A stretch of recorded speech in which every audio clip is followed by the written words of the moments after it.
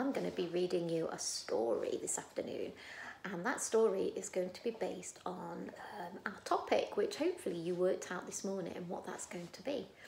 Our topic is going to be about Arctic animals, and so our story is going to be one that we're going to be working on for the next couple of weeks. So it's the first time I will have read the story to you, and I'm going to show you the front cover. There we go. It's called The Runaway Iceberg.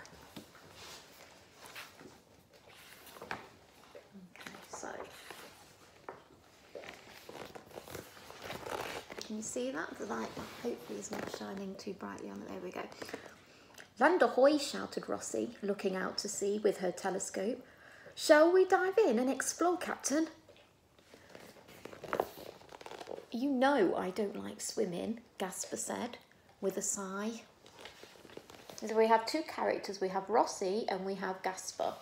And can you tell me what those characters are? That's right, they're penguins, aren't they? Suddenly, a cracking sound came from below them. Before they had realised what was happening, a chunk of ice had broken off, and Gasper and Rossi were floating out to sea on an iceberg. Quick, swim, shouted Rossi. But Gasper was afraid. I can't, he cried, peering into the deep, dark sea below. Look at his little face. Look, he looks a little bit scared, doesn't he? It would be very scary, I think, suddenly going out in that big ocean.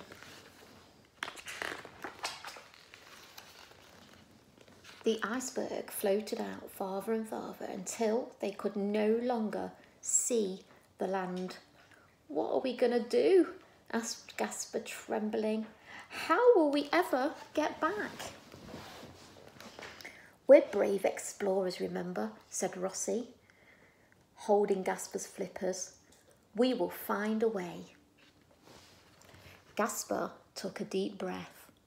I guess we could use our flippers to row back, he said. But which way is home?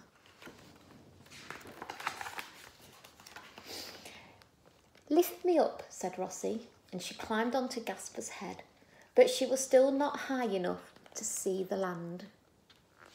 Try jumping, she suggested, giving him a little nudge with her foot. Gasper jumped. I wonder if you can guess what happened. And they both landed on the ice with a thud. Need some help finding your way? Asked the snow petrel from above. Oh, yes, please, called Gasper. Which way's land? You see, he might be able to know because he's high up in the sky, isn't he? So he might be able to see a bit further than they can. It's this way, called the snow petrel, flying high above them. Gasper and Rossi used their flippers to row as hard as they could, but the current kept pushing them the wrong way. Need us to give you a push? Asked an Antarctic silverfish from below. Oh, yes, please, called Gasper. Oh, they look very friendly, don't they? And they're willing to help, which is good. The silverfish pushed the iceberg along until suddenly it became stuck. We'll never get through here, exclaimed Gasper. Need some help breaking through the ice? Asked a blue whale from the deep. Oh, yes, please, called Gasper. Look how big he is. Huge. I think he'll be able to push them.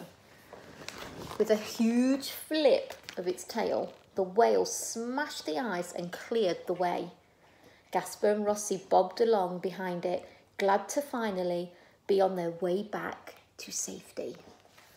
Land ahoy, squawked the snow patrol. It's been a great adventure, said Rossi, grinning. We're just like real explorers. The sun shone brightly in the sky as Gasper and Rossi headed for home. Now, let me just ask you, if the sun is shining brightly in the sky, what might happen next? Have a think. Hey, stick to your side, Captain, laughed Rossi as Gasper's tail feathers tickled her feet. I'm right on the edge, rumbled Gasper. The two penguins turned to face each other in shock. The iceberg was getting smaller and smaller. It's melting, shrieked Gasper. We need to move faster. The silverfish swam quicker, and the blue whale helped to push, but the ice was melting too fast. We'll have to swim from here, said Rossi. You can do this, Gasper. I know you can. You are the captain after all. The silverfish started to cheer. Gasper, Gasper, Gasper. Soon everyone had joined in and Gasper began to feel braver. Gasper gulped, and then with one big jump, he splashed into the water. Ooh, he spluttered. It's so chilly.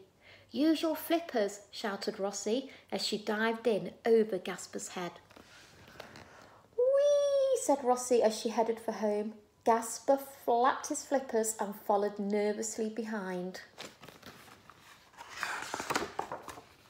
It wasn't long before Rossi and Gasper were back home with their families. You did it, Captain, said Rossi. You got us through our most dangerous adventure yet. I guess I did, agreed Gasper, feeling proud. But I couldn't have done it without my trusty first mate.